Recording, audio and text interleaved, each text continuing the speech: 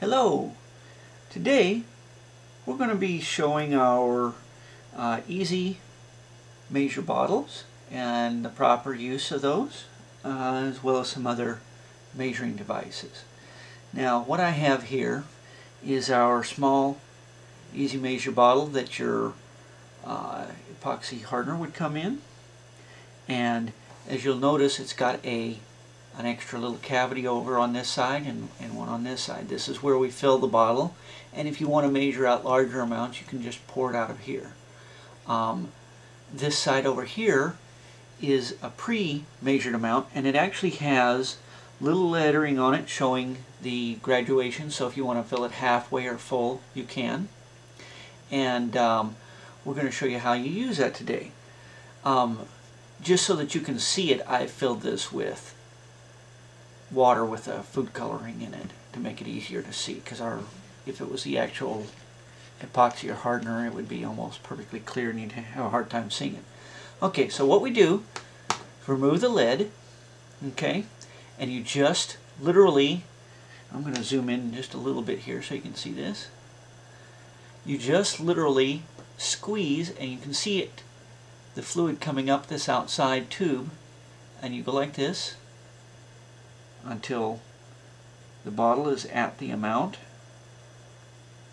that you want to use. You let go.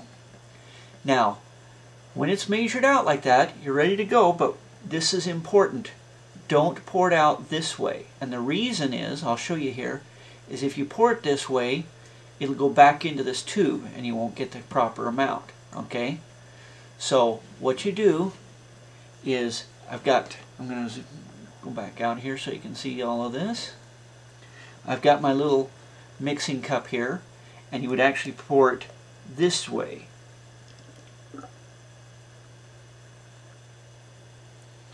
And that way you can get the proper amount out. Okay, now a couple of little tricks to this. Let's say that you get too much in here, or you get some in there and you decided you don't want to use it right now. How would you get this back into here? Here's a trick. Open this side, okay, and actually it'd be best if you close this side back up for right now. Squeeze this quite a bit, then close it. Now open this side and tilt it over to where it's at the line of where the hose comes in, and slowly release, and it'll actually suck the epoxy right back in. There's a tiny amount still left in there, but it takes almost all of it out of there. Of course you could always pour it into another cup and pour it back in here as well. But and that's it. And what we have, our system is two parts here, and these containers, there's a large one and a small one. The large one of course would have the epoxy in it, the small one would have the hardener in it, and it's a two-part mix. See, it's 2 parts epoxy to 1 part hardener, and so that's why this one's twice as big as this one. Well, the cavities inside are also exactly twice as big. This one holds 1/2 ounce and this one holds 1 ounce. So one of this one's chamber to one of this one is the exact right mix for our epoxy. And of course, like I said, they're also graduated for different amounts. You can only, if you want, you can fill half the container, and you'll get the same mix ratio. So anyways, that's our easy measure bottles, and I'm going to go on to one other thing now. We're also going to have these graduated beakers on our site for more manual measuring, and we may have epoxy available in other bottles. The easy measure bottles are great, but they are a little expensive, and some people may want to have a cheaper bottle and do a manual measuring on their own. These beakers are fairly inexpensive, and you can either clean them out or you can throw them away. And they're very hard to see. I'm going to pause this for just a second so I can get something. Okay, what I've done here is I've put a piece of paper inside this to hopefully make it a little easier to see the graduations on the cup. I know it's still really hard because they're the same color as the cup.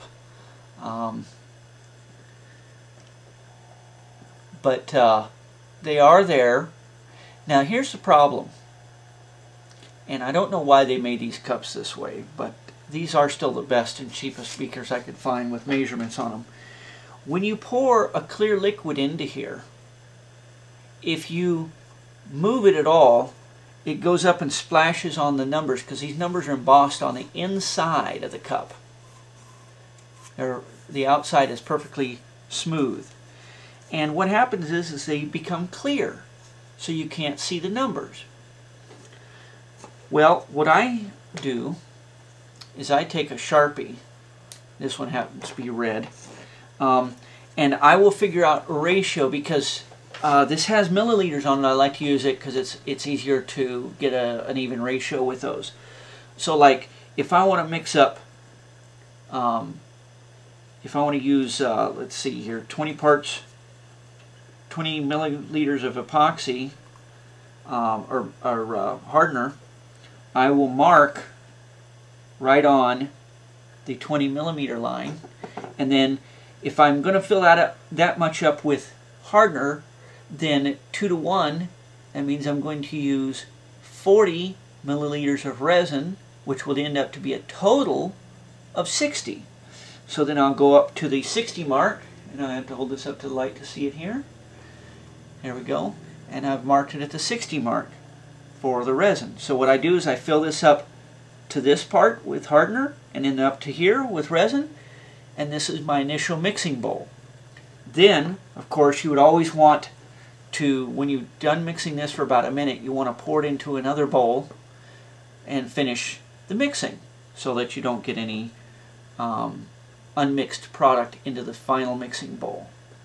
And that's about it for our measuring devices. We've made it fairly simple. We've got multiple methods you can use. We've got our easy measure containers.